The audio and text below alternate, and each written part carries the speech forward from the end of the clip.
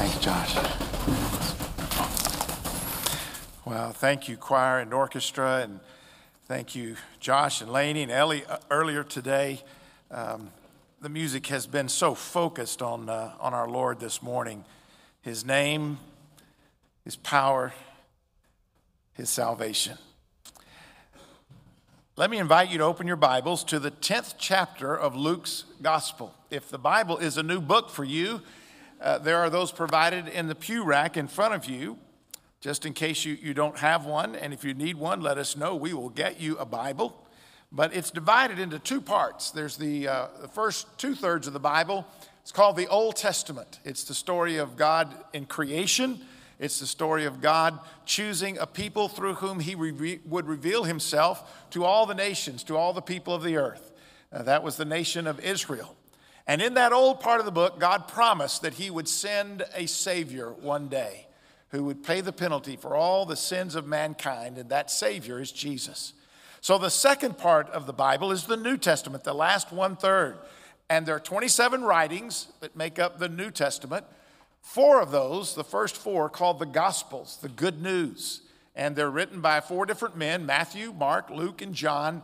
And it gives a little different perspective on the life and ministry of Jesus in each one. We're in the third gospel this morning, the Gospel of Luke, the 10th chapter, and we're going to read verses 38 through 42. So let's do what we did earlier. Let's stand in honor of the reading of God's Word.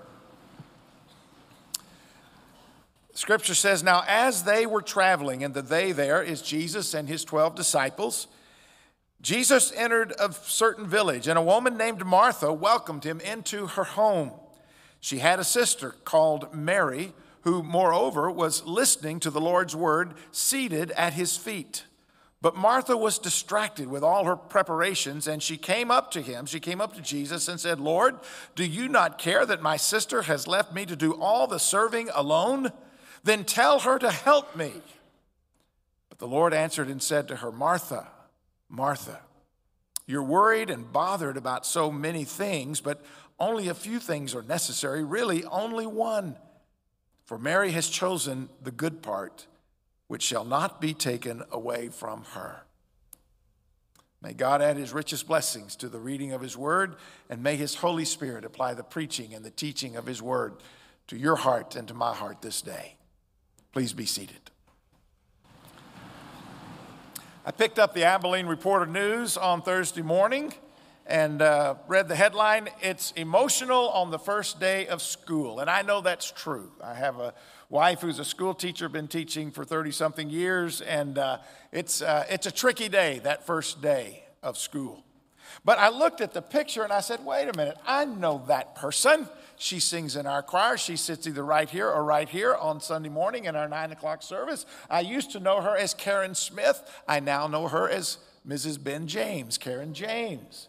She is in her 11th year of teaching at Ortiz Elementary. She teaches second graders. And it's a wonderful article all about the first day of school for second graders and what Miss James does to help her children. You know, they've been at home all summer long. They've been under mom's protective care, and now they're going back to school to a new teacher, a new classroom, new students, new classmates, and it can be a tough day.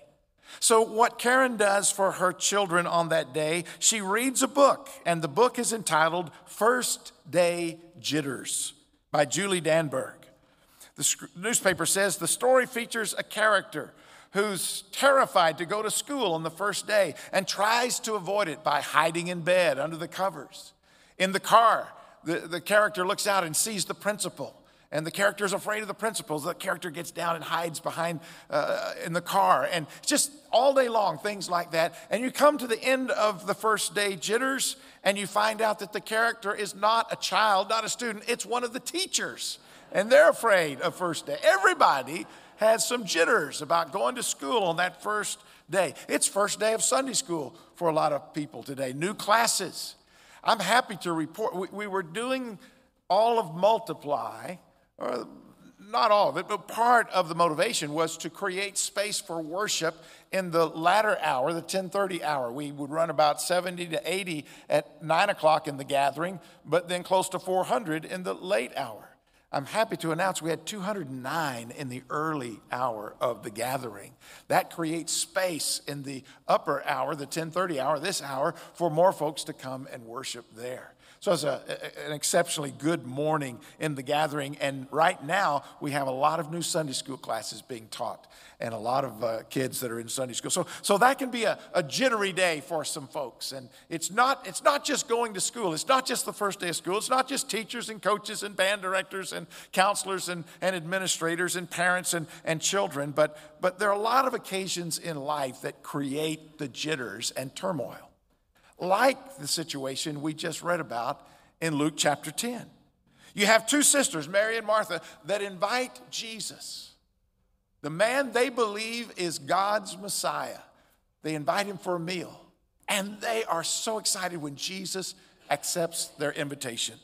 Both sisters want everything to be just right. Both sisters work feverishly in preparation to make it so. But when Jesus arrives, unexpectedly, Mary stops doing everything. And she sits down at Jesus' feet. She assumes the position of a disciple. And she wants to take in everything Jesus has to say. When she does that, big sister Martha, and the text doesn't say that Martha's the big sister, but I think she's the big sister. She erupts in this uncontrollable outburst of frustration and anxiety. This perfect occasion and event suddenly fell completely apart, and she tries to draw Jesus into her personal anxiety.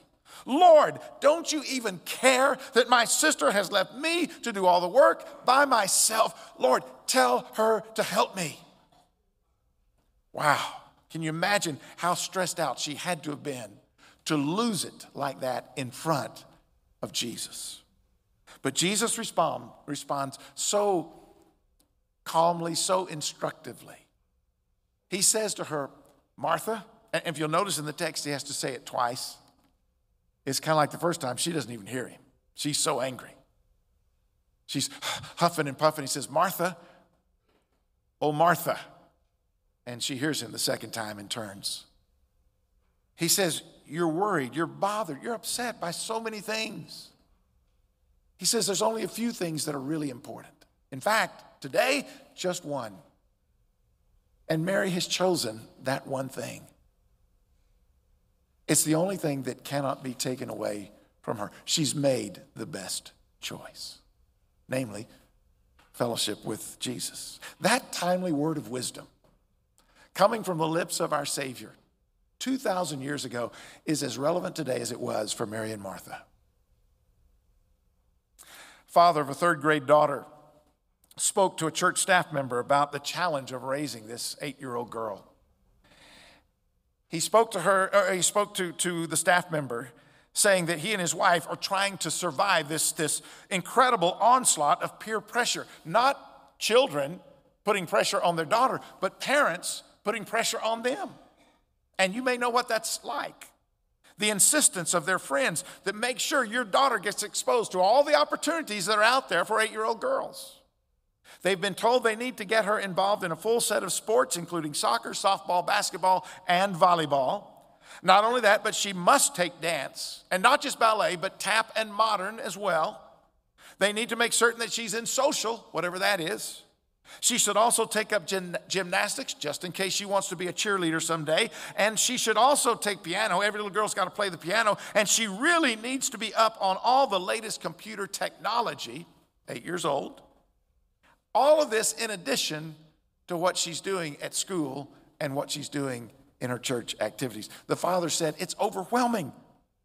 My wife and I finally decided the other night to just ignore what everyone is telling us and simply show our daughter a few of the good things in a timely way and hopefully avoid the risk of making her a complete neurotic.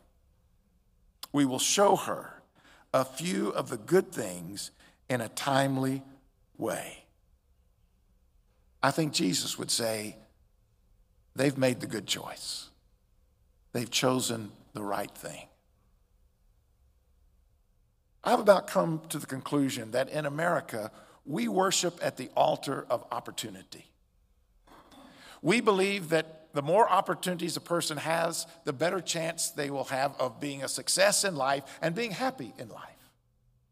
And while that may hold some weight, and while that may be partially true, and while living in the land of opportunity does have its benefits, the truth of the matter is we're not exceptionally good about choosing between opportunities.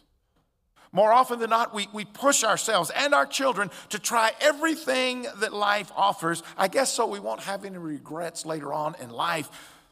But in our relentless pursuit of all that life offers, we lose sight of the fact that unfortunately, many of those opportunities leave nothing but regret in their wake. I was doing the math last night. I can't believe it's been 13 years since we sent our youngest son off to college. 13 years ago this August, Hogan left Abilene to go to Waco.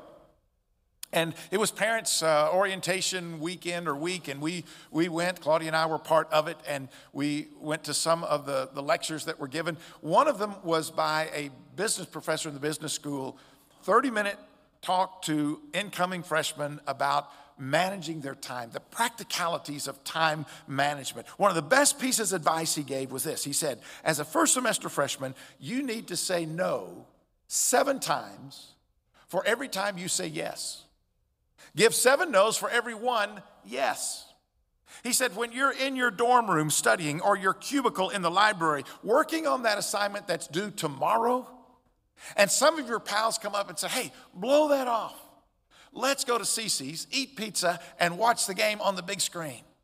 Or let's go to the marina and rent a kayak and go paddling down the Brazos River. Let's go to the athletic complex and watch the football team practice. Let's go to the Baptist Student Ministries Bible study they're offering tonight. Or let's go to this sorority function or this rush function that the fraternity's having.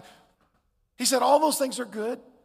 All those things are fine, but at that moment, they are not the best choice. They're not the right choice. Jesus would say, those aren't the good part. That's not the good part. So you see why I'm drawn to this text as we're beginning a new school year. Some of our students have been there for the last 3 days, Abilene ISD. Others started a little bit earlier. College students start this week. This text is not just for students. It's not just for teachers. It's for all of us. When life is full of choices and life gets hectic and chaotic and we feel like we're up to our necks in water or our heads are almost below the water, we need to hear once again these choice words of wisdom from the lips of our Savior. Most of us have too many things going on. Most of us have committed ourselves to the point of overcommitment. We're trying to spin too many plates, keep too many balls in the air at one time. Like Martha, most of us are worried about too many things. We need to be reminded of the few right things, the necessary things, the things that matter most. As Jesus would say, the good part. So if you're taking notes this morning, I want to be brief, but I want to give you a few things that really matter. A few of the right things. First of all, it's more important to do the right things than to try to do everything perfectly right. Think about Mary and Martha. Martha's the one who's consumed. She's the one who's so concerned about doing things right. She's probably the perfectionist of the two. She's obsessed with schedules, and she's obsessed with orderliness, and she's obsessed with appearances. Curb appeal. When Jesus arrives, I want everything to look just right. Feng shui once he comes to the house, whatever that is. I've heard it on Home and Garden TV. The feng shui, everything balanced in our house just right. That's Martha. Mary is the more contemplative one. She's the soulful sister. Mary's always asking why. Why is it so important that we do this? Will it really matter in the long run? What difference will it make?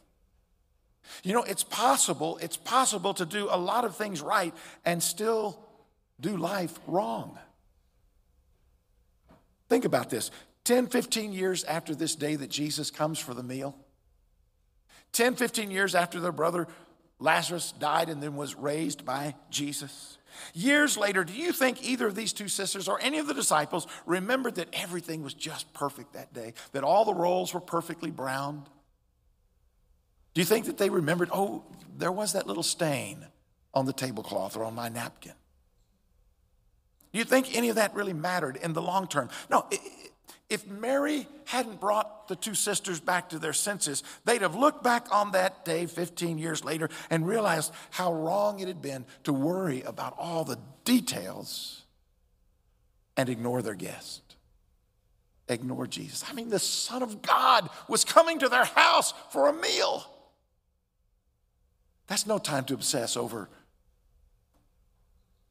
chocolate bars or lemon squares. Brownies or lemon squares. I vote for both, but in life, there are plenty of things you must do right. At work, at school, in our relationships, at home, at church. There are lots of procedures to follow. There are lots of rules to obey. But there are a few right things you can afford to ignore. Once again, it's more important to do the right things than to do everything perfectly right. Here are some of the right things we must do. First of all, you must be a trustworthy person. You must be a person that other people can trust. That characteristic, trustworthiness, is the single most important factor in personal relationships as well as professional success. And it is your actions that determine whether people can trust you or not. So do what you say you're going to do when you say you're going to do it. How often? How about always? Be predictable in that way. Keep your promises to everyone, but especially to your children, to your parents, and to your spouse. If you're a person that others can trust, they'll listen to you, they'll respect you, they'll follow you. But if you always say one thing and do something else, nobody's going to follow. They may tolerate you, but they'll question everything you say and everything you do. So one right thing to do is be a person that others can trust. Secondly, be a responsible person. Be a person of responsibility. Every day, do what you should do before you do what you want to do. Let me say that again. Every day, do what you should do before you do what you want to do. A big part of doing the right thing is following through on your responsibilities. Young people, that includes your homework. That includes your chores around the house. And if your parents haven't been wise enough to give you any chores, then you be wise enough to ask for some. Because I guarantee you, it'll pay off in the long run, big time. Being responsible includes the things you've obligated yourself to do, like paying your debts completely and on time. It includes following through on your commitments, including giving your tithes and your offerings. Again, do what you should do before you do what you want to do. And this really does include the little things. Often it's the little things that'll make you or break you. When Fred Aycock was our church business administrator, if he was thinking about hiring someone and he was in that interview process and he was convinced they had the skills, they could do whatever this job called for, before he offered them the job, he said, okay, here are three things that I expect. Number one, show up. That's pretty basic. If you get this job, you need to show up. Secondly, you need to show up on time. And third, you need to show up on time, ready to work. That's it. But those will make you or they'll break you. You've probably seen the sign or the bumper sticker that says, don't sweat the small stuff. And by the way, it's all small stuff. That may be true with regards to worrying about things, but when it comes to being a responsible person and doing the right thing, the little things do matter. I like to play golf. Golf has barriers. It's called out-of-bounds stakes. And it doesn't matter if you hit your golf ball 1 inch out of bounds or a mile out of bounds like I do. It's all out of bounds. It's all a 2-stroke penalty. And if you cross the line in life, in your values, you cross that line by 1 inch or by a mile, you're still out of bounds. When it comes to being responsible, you do sweat the small stuff. Somebody said every day you ought to do at least 2 things that you don't like doing, just for practice. Sometimes that may include doing something you're responsible for doing. There are seasons in life, at work, at church, in our families, at school, where you have to do something you just don't necessarily enjoy doing, but it comes with the territory. It's part of what you signed up for. You know, as a carpenter, I'll bet there were parts of the job that Jesus didn't just absolutely love.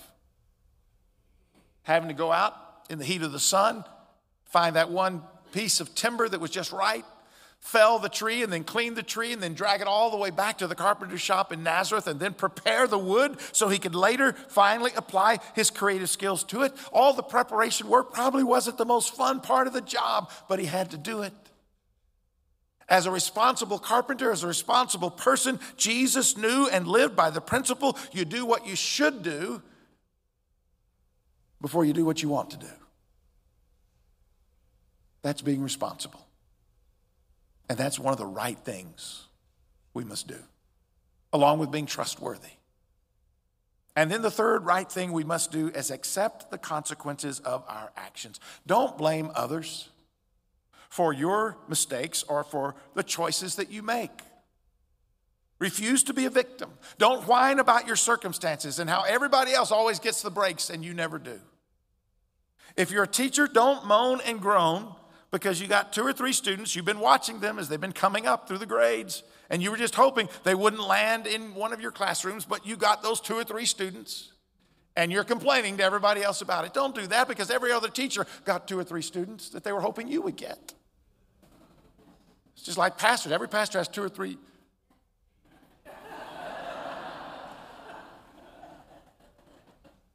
I'll finish that sentence in about a year from now. You know, my wife, Claudia, has been teaching for 30-something years in Texas and 3 or 4 years in Louisiana, so she's got a lot of experience. We got married on Saturday, August the 7th, 1976, so it's 43 years ago.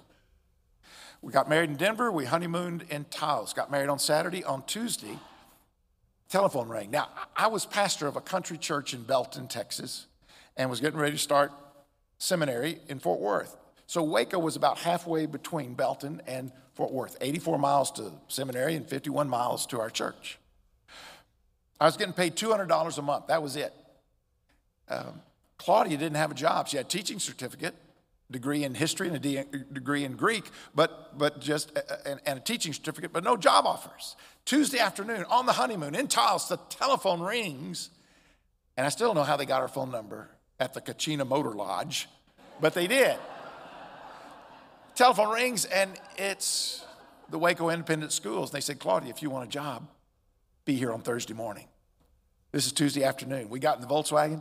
We were in Waco Wednesday night, 11 o'clock at night, and she started to work the next day.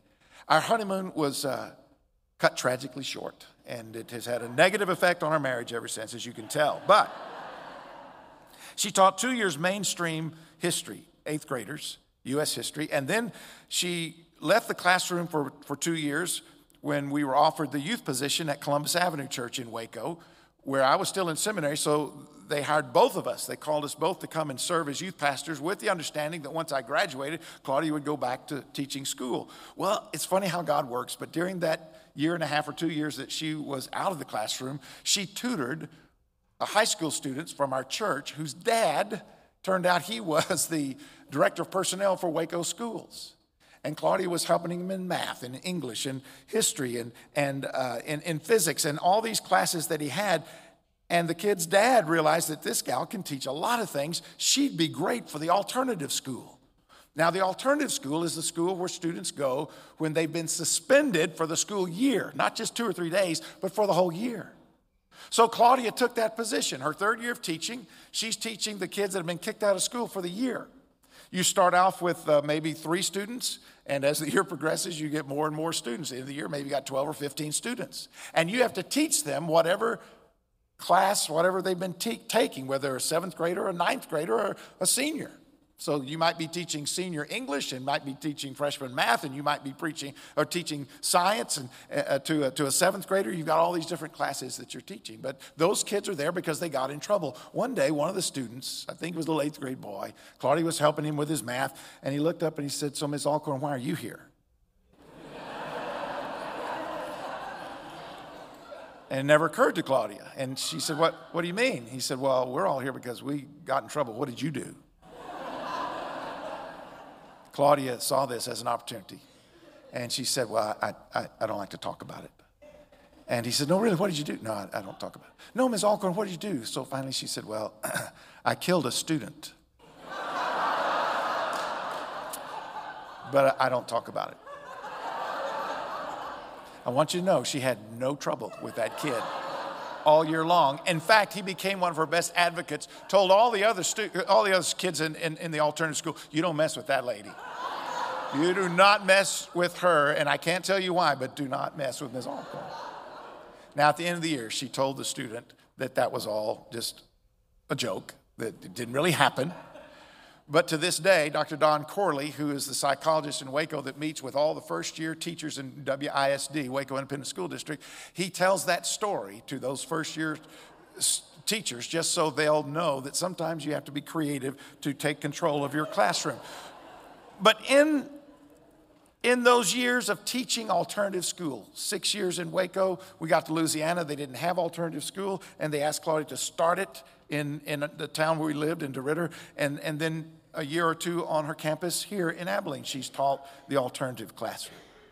All those years, I never once heard her complain, not once, about any of her students. You think there were days when she was disappointed in some of their behaviors? Of course. Some of their language? Absolutely.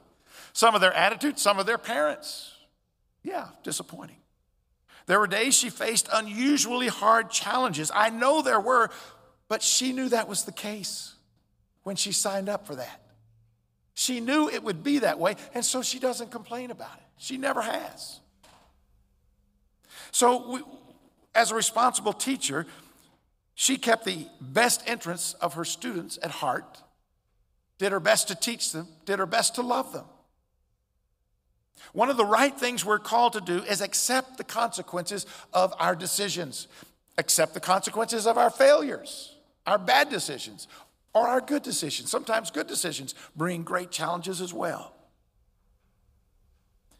You remember the name Joe Nathan? He was a pitcher, a 16-year career in the majors, pretty good career for a major league pitcher. He was with several different teams, pitched for the Rangers. He was a closer in the later years of his career. He pitched for the Detroit Tigers about 5 years ago. I remember watching a game one night where he came in with an 8-4 lead in the top of the ninth inning.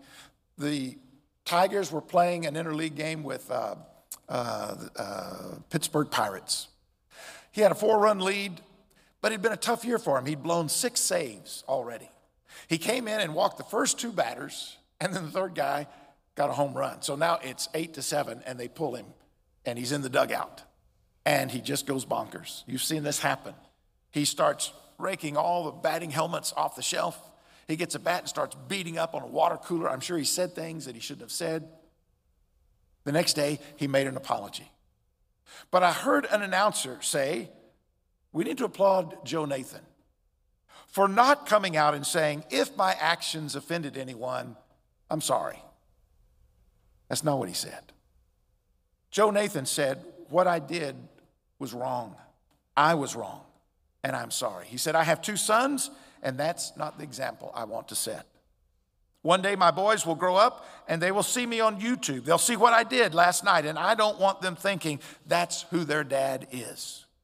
I want them to know I don't approve of that kind of behavior.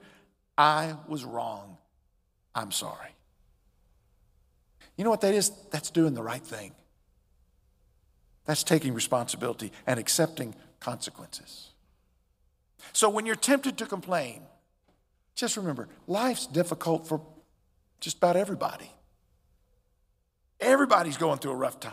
And if you're willing to accept the rewards of your hard work and the opportunities that you've taken advantage of, you got to learn how to accept your failures as well. In fact, we usually learn more through our failures than we do through our successes. Jesus said, Martha, you're worried. You're just upset about so many things. There's only a few things that are really important. In fact, today, Martha, there's just one thing that's important. And your sister Mary, she's chosen that one thing. And it'll never be taken from her. Remember, it's much more important to always do the right thing than to do things perfectly right. Former Congressman Brooks Hayes told the story of a boy named Otto.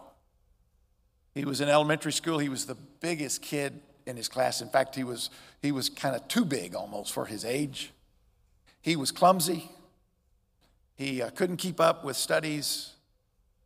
He just had a hard time all the way around. One day, some administrators from the school district were visiting the school where Otto attended. They were just spot checking on some classes and walked into Otto's class. Teacher immediately recognized who they were. And in a minute or two, she said, Otto, would you please go back to the back of the class and raise those windows? And as he did so, she said, I'm so glad Otto's in this class. I don't know what I'd do without him. He's the only boy strong enough to raise those windows.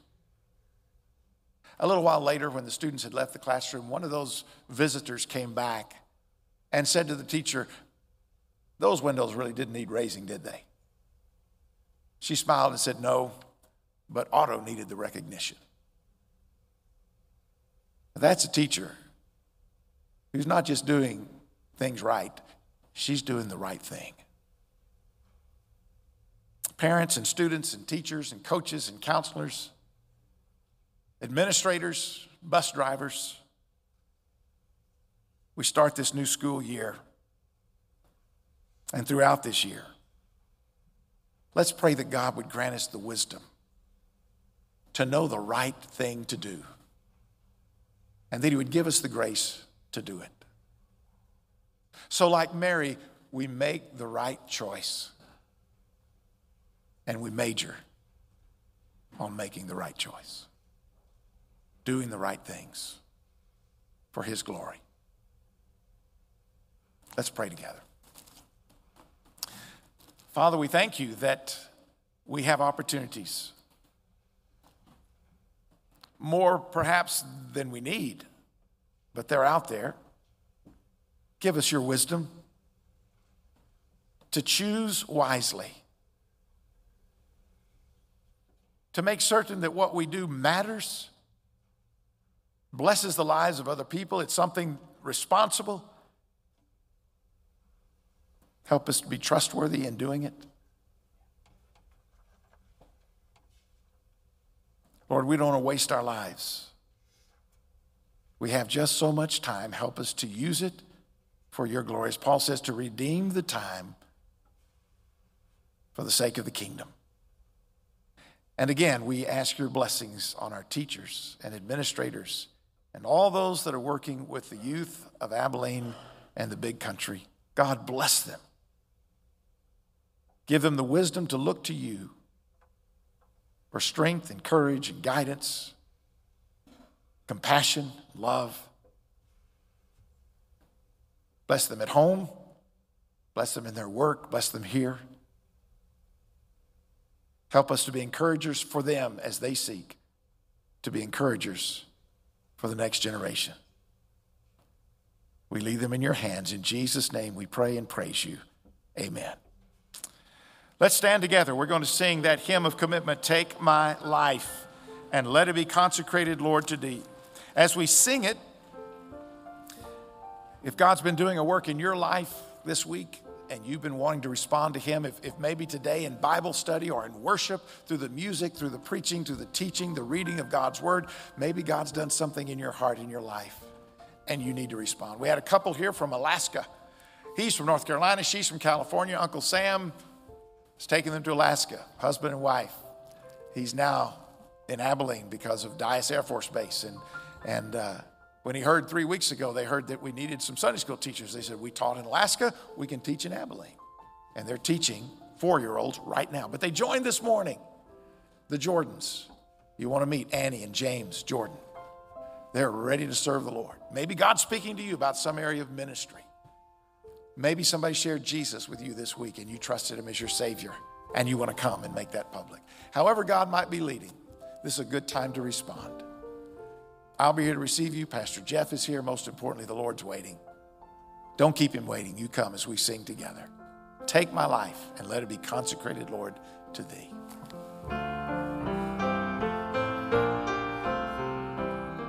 call of God in Christ Jesus. Good day. God bless you.